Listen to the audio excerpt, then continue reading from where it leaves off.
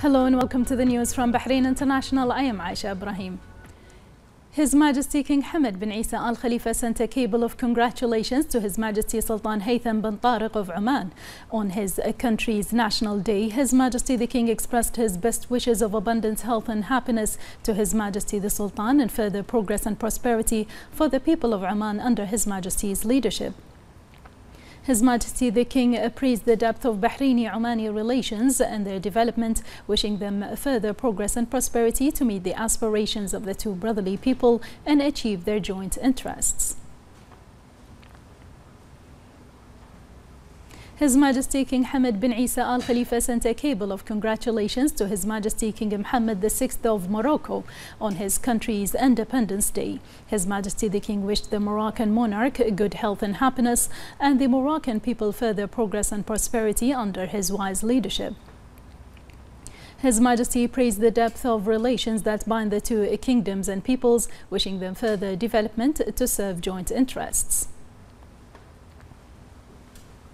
His Royal Highness the Crown Prince and Prime Minister Prince Salman bin Hamad Al Khalifa sent a cable of congratulations to the Sultan of Oman, His Majesty Sultan Haytham bin Tariq, on Oman's National Day.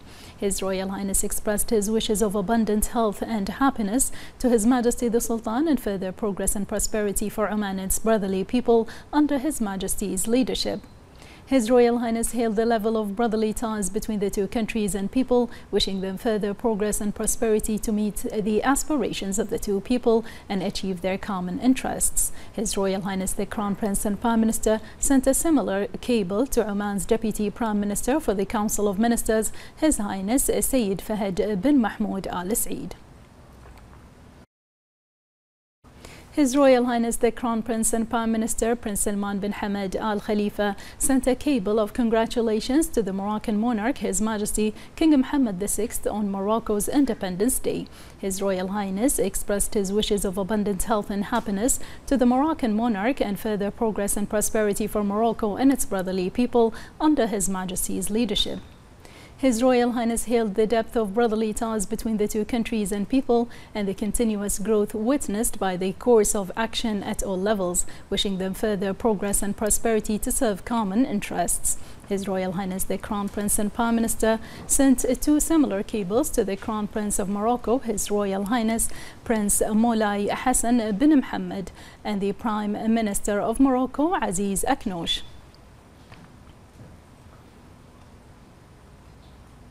His Royal Highness the Crown Prince and Prime Minister Prince Salman bin Hamad Al Khalifa met with the President of the European Commission, Ursula von der Leyen, at Gudaibiya Palace. His Royal Highness highlighted the strength of relations between the Kingdom of Bahrain and the European Union. His Royal Highness emphasized the importance of doubling international efforts to consolidate cooperation and peace to serve common interests. During the meeting, the latest regional and global developments were discussed. The Chairman of the Board of Trustees of the Isa bin Salman Charity Educational Endowment, His Highness Sheikh Isa bin Salman bin Hamad Al Khalifa, His Highness Sheikh Mohammed bin Salman bin Hamad Al Khalifa, the Minister of Foreign Affairs Dr. Abdul Latif bin Rashid Al Zayani, the Minister of Finance and National Economy Sheikh Salman bin Khalifa Al Khalifa also attended the meeting.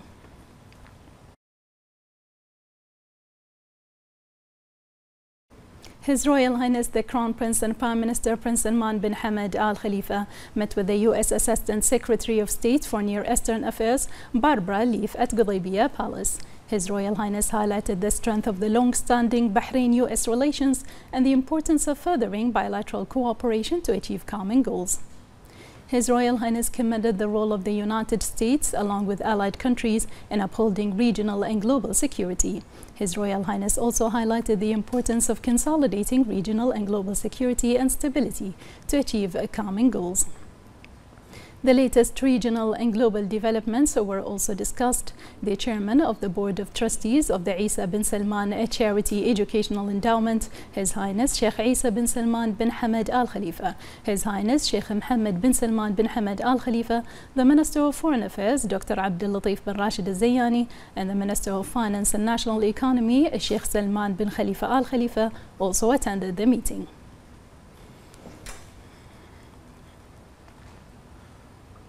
The National Guard Commander General, His Highness Sheikh Mohammed bin Isa Al Khalifa, met Pakistan Army Chief General Qamar Javid Bajava in Pakistan. The Army Chief thanked the National Guard Commander for attending the International Defense Exhibition and Seminar. His Highness Sheikh Mohammed hailed the strong bilateral relations and stressed the efforts to enhance them. Matters of common interest and means to develop cooperation between the National Guard and the Pakistani Army were discussed.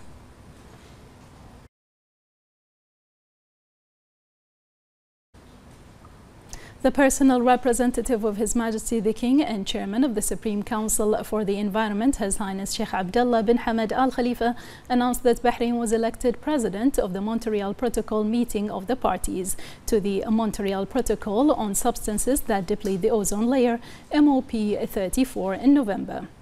His Highness Sheikh Abdullah expressed the Kingdom's pride in the responsibility and global position by presiding over the meeting for the first time in 35 years, which was achieved as a result of the directives of His Majesty King Hamad bin Isa Al Khalifa and the support of His Royal Highness the Crown Prince and Prime Minister Prince Salman bin Hamad Al Khalifa to boost the Kingdom's participation in international forums for preserving the environment. He said that the MOP 34 is one of the most successful environmental agreements that have a global role in protecting the Earth from the repercussions of the depletion of the ozone layer and the threat of ultraviolet radiation emitted by the sun. He added that a total of 198 countries and parties to the Montreal Protocol, which celebrates the 35th anniversary of its approval. The meeting was held to discuss many crucial global issues resulting to energy efficiency, developing refrigeration and air conditioning technologies that will contribute to reducing global warming and preventing the depletion of ozone layer. The SCE chairman expressed appreciation to all parties for their support and confidence in Bahrain to assume this position and enable it to lead the move to reach decisions that help all countries, especially developing countries, to fulfill their environmental obligations towards the requirement of a Montreal Protocol.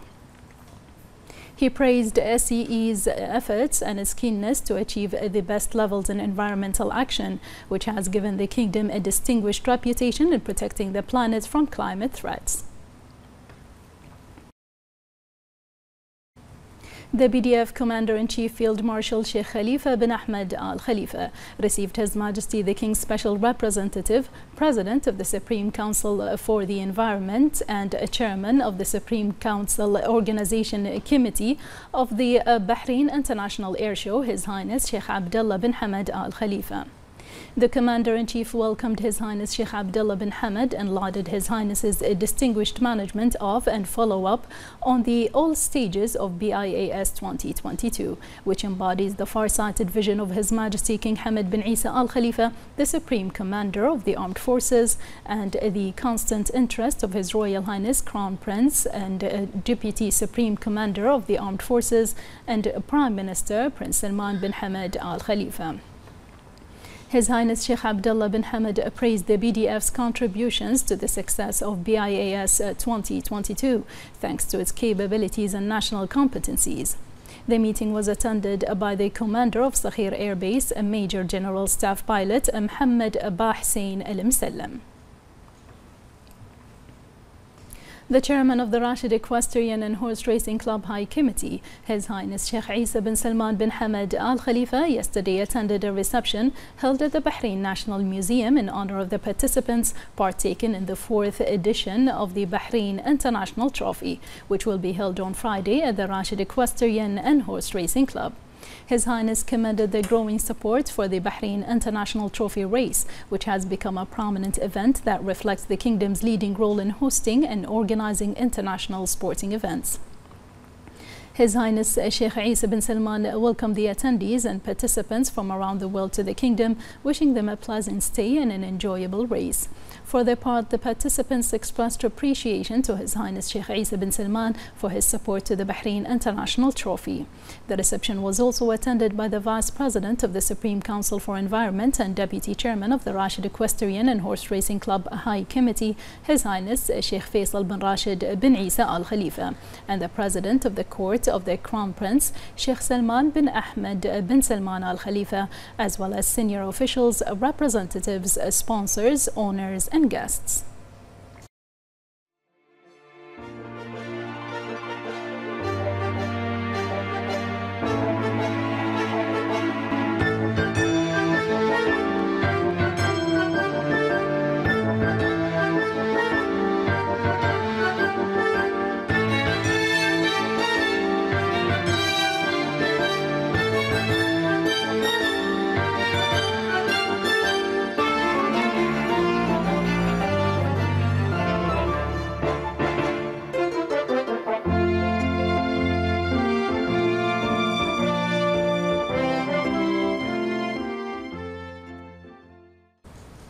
The Deputy Prime Minister and Minister for Infrastructure, Sheikh Khalid bin Abdullah Al Khalifa, visited the Ministry of Housing and Urban Planning to witness the developments of Improving Government Units Programme and the Housing Finances Programme.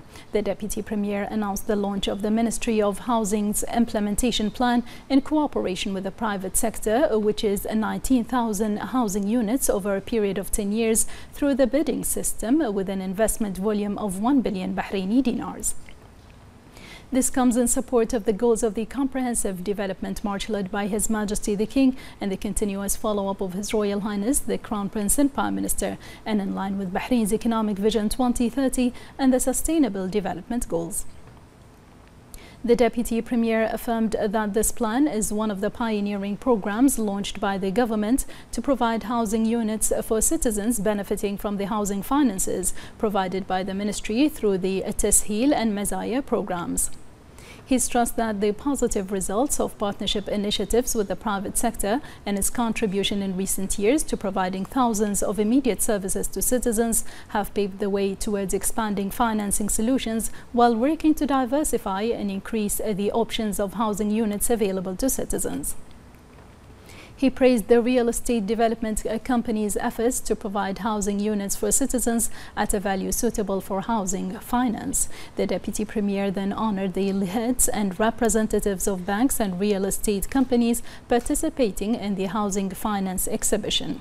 He also expressed his thanks and appreciation to the Minister of Housing and all employees of the ministry for their sincere efforts in finding immediate housing solutions and innovative financing options for citizens. He also expressed appreciation for the efforts made by the former Minister of Housing, Engineer Basim Al-Hamar, who contributed to the improvement of government services in the social housing sector.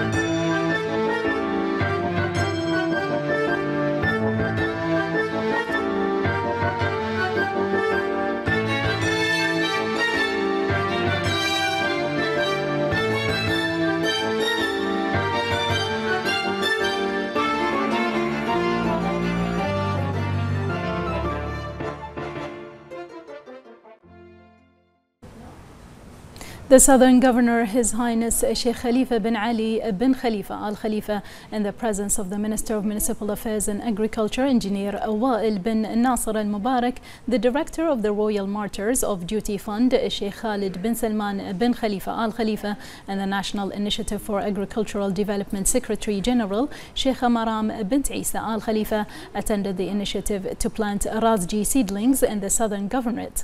His Highness affirmed that the initiative witnessed the participation of the children of martyrs in commemoration of the efforts and sacrifices of martyrs, adding that the initiative also enhances the values of community partnership, belonging and citizenship. His Highness noted that the Governorate is keen to support efforts aimed at increasing green areas to achieve sustainable development goals and to follow up on community and governmental initiatives that highlight the sustainable aspects of the various regions of the Governorate and raise the level of environmental awareness in the community. The Minister of Agriculture praised the initiative, stressing its importance in commemorating the efforts of martyrs, stressing the Ministry's support for these national initiatives. Sheikh Khalid bin Salman also noted that the effective community partnership contributed to supporting the fund's initiatives towards achieving its goal. For its part, Sheikh Maram affirmed that this occasion is a generous gesture from the Royal Martyrs of Duty Fund, noting that the participation of the children of martyrs is an ideal opportunity to cultivate national values and develop environmental awareness.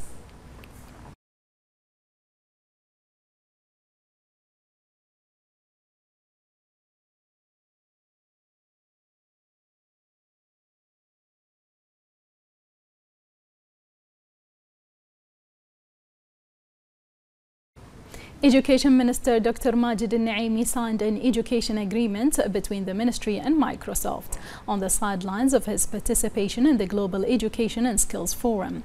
The agreement aims to develop students' and teachers' skills with the use of information communication technology. The minister praised the cooperation agreement that has contributed to the increase of the number of technology incubator schools from 14 to 33 schools this year, and 3,000 teachers obtained the title of expert teachers, making Bahrain one of the most distinguished countries in the world. A total of 165 students obtained professional certificates from these schools. The signing was attended by senior officials from the Ministry and Microsoft. Next Saturday will witness the holding of the elections runoff, in which 40 parliamentary and 30 municipal council members will be decided. More in this report. After the success of the first round of the parliamentary and municipal elections, in which it resulted in 73% turnout, the final results for the members of both councils in the runoff will be decided. The electoral system will be based on the nature of the constituencies that have not yet been decided, and which will be among the two highest candidates in the constituency who obtained the highest votes in the first round, as the candidates will compete in the parliamentary level for 34 parliamentary seats out of 40 and 23 seats out of 30 at the municipal level. The first round of the elections witnessed great turnout and wide community participation from the people of Bahrain of all ages, which reflects the high awareness of the people of Bahrain and their eagerness to support the democratic process of the Kingdom of Bahrain, in line with the reform approach of His Majesty King Hamad bin Isa Al Khalifa.